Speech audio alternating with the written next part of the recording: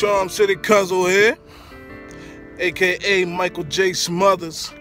Today, where I'm finally gonna install this credit card reader on my first machine. Gotta boost up some sales, buddy.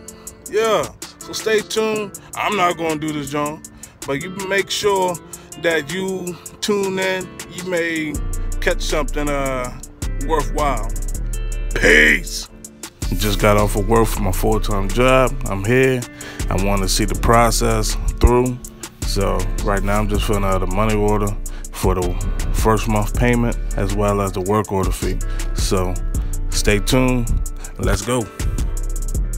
Step 1 is unplug the machine.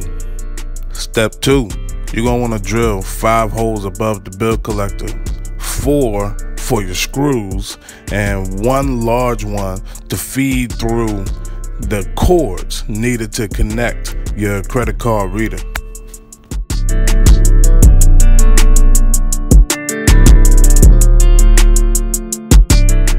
Step 3, you want to set up your antenna.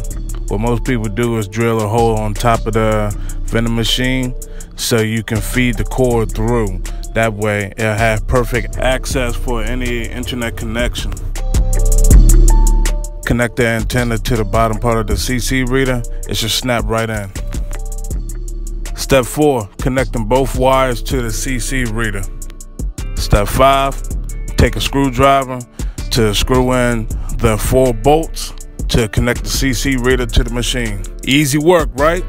Step 6, plug in your DEX cable.